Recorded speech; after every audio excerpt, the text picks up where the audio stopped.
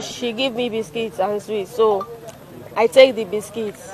In the night, I find myself in one place, so they welcome me.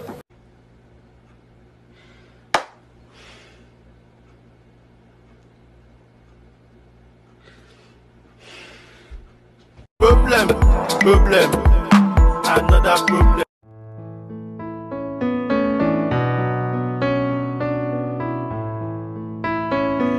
Beautiful people, wonderful people, welcome back to my channel. I'm Comfortable and this is Just Too Comfy. If you're stumbling upon this channel for the very first time, you're highly welcome. Do also hit that subscribe button and the post notification button. That way you always get notified anytime I post a new video. And if you are a returning subscriber, thank you so much. You guys are the real G's. You guys are the reason why I keep making videos every day. Thank you so much for always tuning in. Thank you for sticking by me. So on today's video, we're going to be discussing something. I know most of you will come at me and be like, how far? Why is that every time you're talking about witches and wizards? It's not like that. When I'm making videos on this channel, I don't just make videos because I feel like making videos. I make videos to create awareness, to make people know that this kind of thing is happening or is in existence. So yeah, I stumbled upon this video that I'm about to talk about now on TVC News, and I think I also saw it on Channels TV. A lot of TV stations have already carried this particular news. So it happened that in Lagos, the Commissioner of Police decided that they'd carry the media along on what is happening in the station. So they invited the media over and they were just taking them around and parading criminals and suspects for them to have interviews and know the cases that they have on ground. So during the course of these interviews and interrogation, or let's call it which name do you want to use? Okay, during these interviews, this particular case stood out for most journalists, and it was a case of this 15-year-old girl that was taken to Lagos to be a nanny for somebody in January. So she was taken to be a nanny in January to this family, and this family has a 6-month-old baby.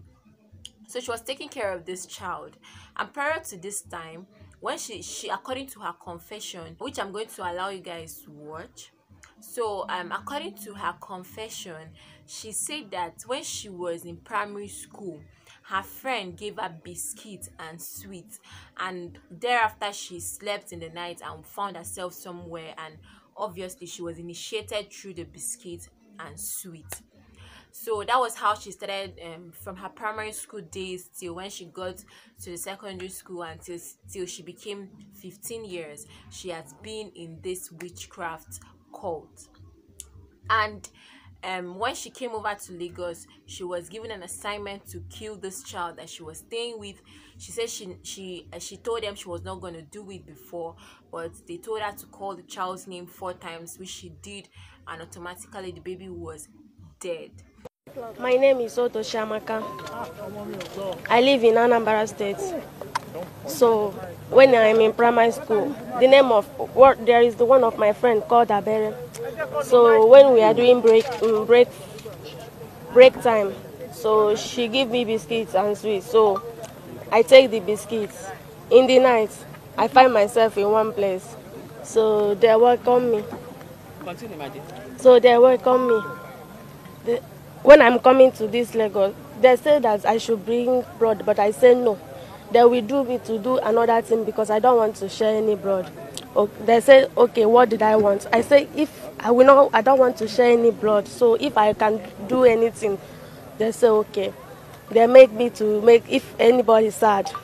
Okay. So when I'm coming to this Lagos, they told me what did I said that I want to come this Lagos to do nanny. That's okay.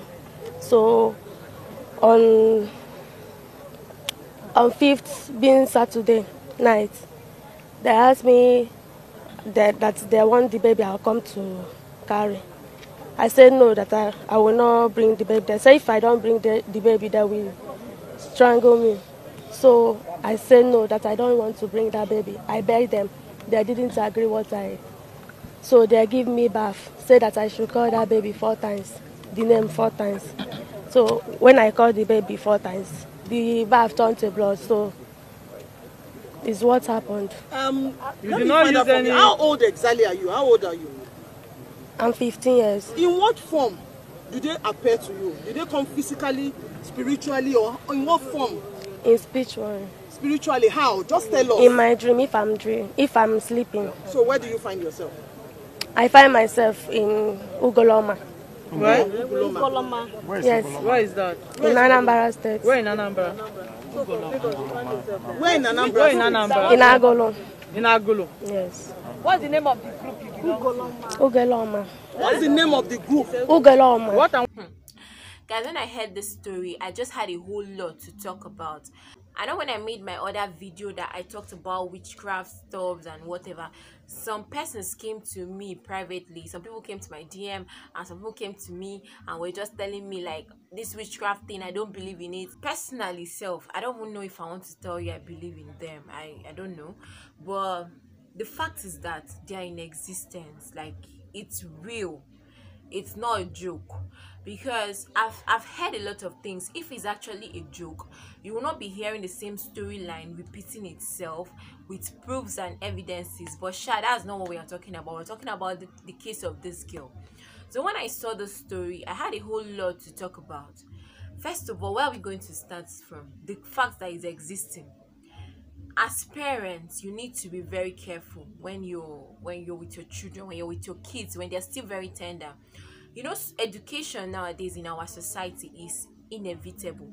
This is not the time of our parents that you say, okay, children don't go to school. Definitely now, when once children are up to 1 year 5 months, 1 year 5 months, they start going to school, and from that stage they are exposed to a whole lot of things. You need to try the habit of telling your children not to be glutonic. I don't know the word to use, but telling them that they shouldn't take things from strangers, even if it's their friends. They should be very, very careful. They should be careful, because the most of the kids that we hear that got this witchcraft thing is from school. They collected sweets from their friend, they collected biscuits. So as parents, I think parents have a lot of duty to do. I'm starting from the grassroots, from where the origin of this thing started, because this thing started from somewhere. Years back, she got this witchcraft.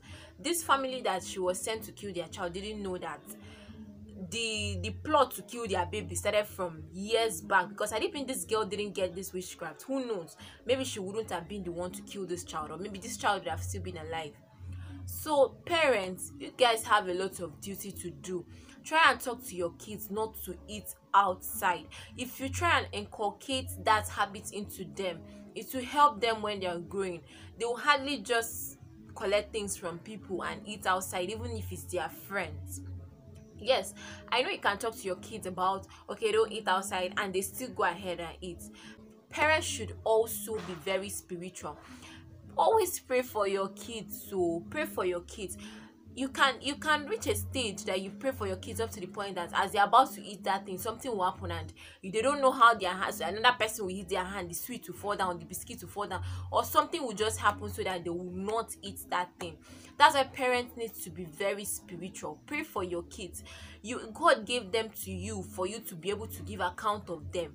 So if you cannot give account of them and expose them to being possessed up to the point that they join things that they are now destructive to you and others, you guys will give account of those kids. So parents should be highly spiritual and prayerful. Children as well should be very careful. Know who you are eating from. If you must eat, pray, because most of the times if people pray about a particular thing, if all those witchcraft forces are being put in a particular thing, and a believer or a child of God prays on that thing before eating it, I think it doesn't have any effect on the consumer. So kids should always pray before they eat anything. And aside from prayers, if at all you find yourself in that kind of thing, okay, maybe you slept and you dreamt and you saw yourself in a cult, when you wake up, try and talk to your parents. Tell your parents that, see, oh, I woke up, I saw myself somewhere, it's like I'm possessed, it's like something is happening, so that they will see how to help you, so that you will not become destructive. Talking about Nanny, I know it's not easy. Some people might read that state that they have a lot of children to cater for, even if not a lot of children, but maybe a child, and having house chores to attend to. They might be working class parents. They have full-time jobs. They don't have time to cater for the home. They don't have time to do chores. They don't have time to take care of their kids. And they're like, okay, let's get a nanny. Let's get help. Let's do this. Before you get help, be prayerful. Hey, you cannot afford not to be prayerful this stage, like this, the way our society is now. You cannot afford to be prayerless. You cannot afford to be prayerless the way our society is going. If you don't pray, you will become a prey. I'm telling you. So you need to be very prayerful. You need to be vigilant. And aside from that, you can still do without a maid. You can just do what you can. Is it food you want to cook? You can try and schedule your time. If you mean business to do it, you will do it. You mean to wake up early, you mean to take care of the kids, you can do it. You can most definitely do it. But if you must get help, be very prayerful. Seriously, so that you will not fall a victim. See this lady now, this family now that lost their 6-month-old child, taking this girl to police custody. I don't know what you want police to do. Honestly, let's be frank. Is there any law in Nigerian constitution that say anybody that chop witch can't kill person for witchcraft, may they kill the person? I don't know if it's in the constitution. If it's there, fine. But I don't think that kind of case is in the constitution. This is the first time I'm even hearing that this kind of case is in the police station. What's the police going to do? Are they going to kill the girl? Okay, what are the evidences that the girl killed the baby? Okay, what if she did not confess to the fact? She did it spiritually. The baby died, obviously, here. She did it spiritually. You don't have any trace of any physical assault on the baby's body or marks or whatever. She killed the baby spiritually, and it just happened that it manifested physically. So there is no evidence to this crime. So keeping her in police custody, I don't see case inside that thing. If they can get a good lawyer, I think they can get away with it, honestly. So for you not to be a victim, be very careful, be prayerful, be vigilant. Try as much as possible to do without mates. A lot of us nowadays, we don't want to do chores again. If we even have one child, hey, problem. You now go and carry another person's child that you don't know how they train the person to come and take care of your child. Aside from even witchcraft, you've heard a lot of things that nannies do to their, in fact, physically killing them. The ones that are not even possessed, they'll physically kill the child, or give the child the child's feces to eat, or worse things, or even beating the child or assaulting the child. We've heard a lot from nannies and maids. This is just one of the many. So rather than you keeping your child at the mercy of another person that can easily just hurt your child, is it not better you try as much as possible to do it yourself? If you plan yourself, you can. Okay, maybe you go to work by 7. You can wake up early, take care of your child, take your child to school.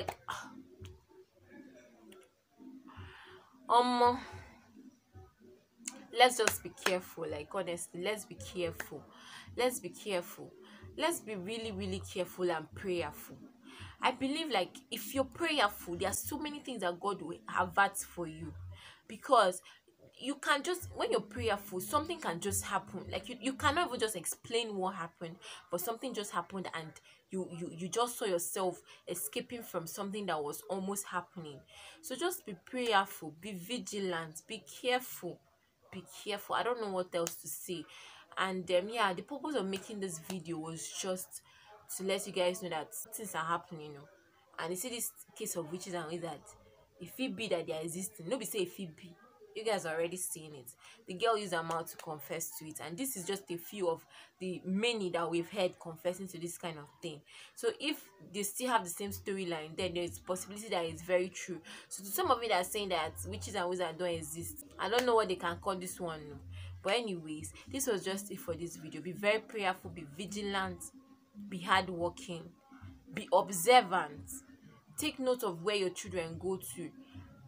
Even as a parent of this possessed girl, I believe had they were vigilant enough or prayerful enough, they would have even sensed when their child was possessed, and they would have even started looking for help earlier.